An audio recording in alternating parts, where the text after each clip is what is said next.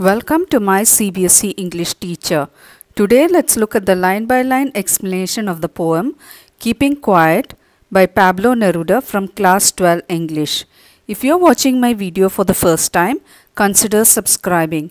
You can listen to the explanations of chapters from classes 10, 11 and 12 English. And don't forget to press the bell icon so that you get notified whenever I upload a video. Let's move on to the video now. This poem is written by Pablo Neruda, a Chilean poet. He won the Nobel Prize for Literature in the year 1971.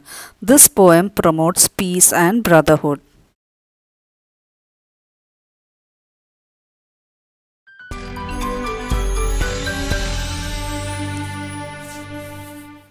Stanza 1. Now we will count to 12 and we will all keep still. For once on the face of the earth, let's not speak in any language. Let's stop for 1 second and not move our arms so much. The poet is asking everyone to count up to 12 in their mind. Now this number 12 may represent the hours of the clock or even the months of a year. So he wants all of us to be very still and silent and calm, not doing any work at all.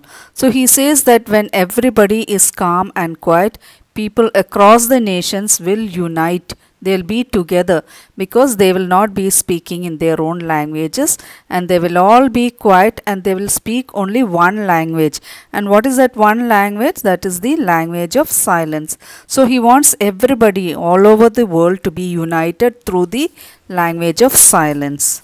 So he says that when everybody speaks the language of silence, they'll all be united. All the humans will be united on the face of earth. And further he says that for at least one moment, let us not move our arms, either to signal or to fight or to argue with each other. So he wants everybody to be completely calm and silent. So in this stanza, the poet has used only one poetic device, and that is alliteration. You can see in the line number 3 and 2 and 3, he has used we will. The V sound is repeated. Stanza 2. It would be an exotic moment without rush, without engines. We would all be together in a sudden strangeness. Fishermen in the cold sea would not harm whales, and the man gathering salt would look at his hurt hands. The poet wants everybody to be calm and still, and so he says that this moment would be an exotic moment. What is the meaning of exotic? Exotic means unusual and exciting. So this moment when everybody is silent is going to be an exotic moment. So there will be no rush, there will be no engines running, and nobody will be running madly after anything. Everybody will be calm and quiet, united with each other in a very strange atmosphere, in a sudden strangeness. What is a sudden strangeness? That means everybody will be quiet and calm.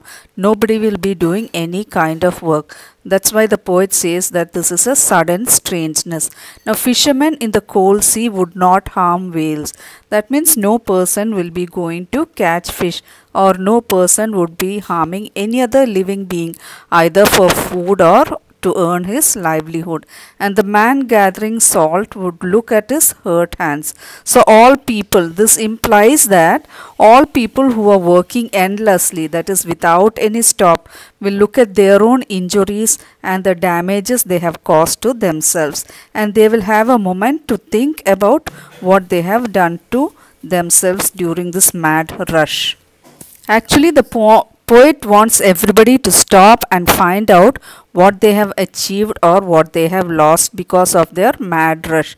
He gives examples of man gathering salt whose hands are hurt. Here he wants to tell everyone to stop in order to see and feel their achievements and how much they have lost for the sake of attaining such materialistic needs.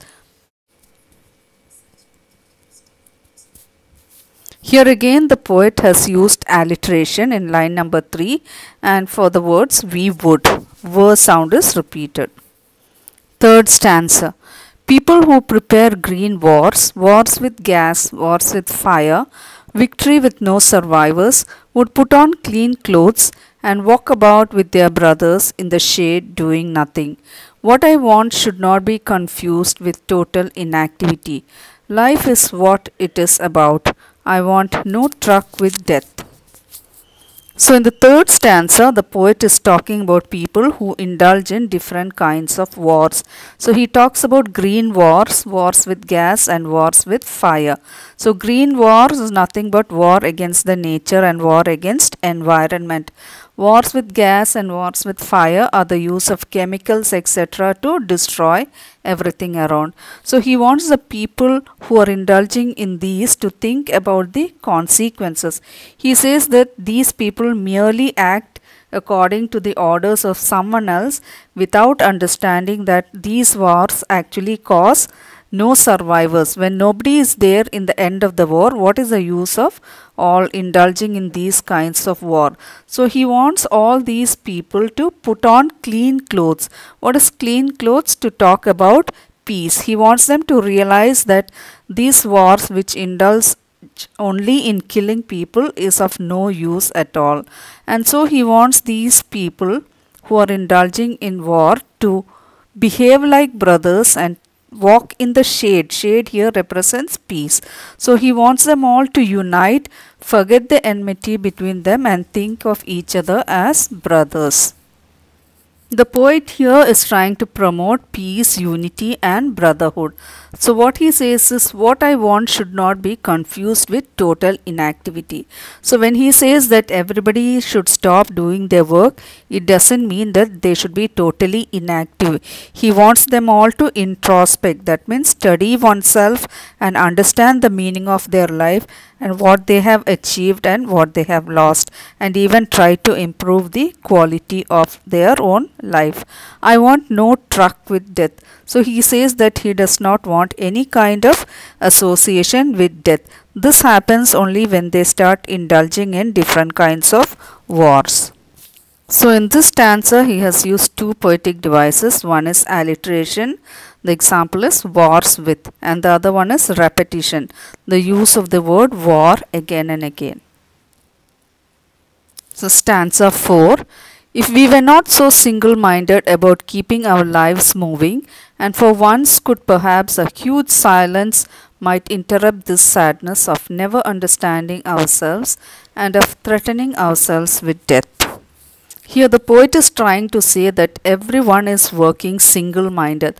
That means he is only thinking of working continuously and endlessly only with the aim of completing their tasks and achieving more and more.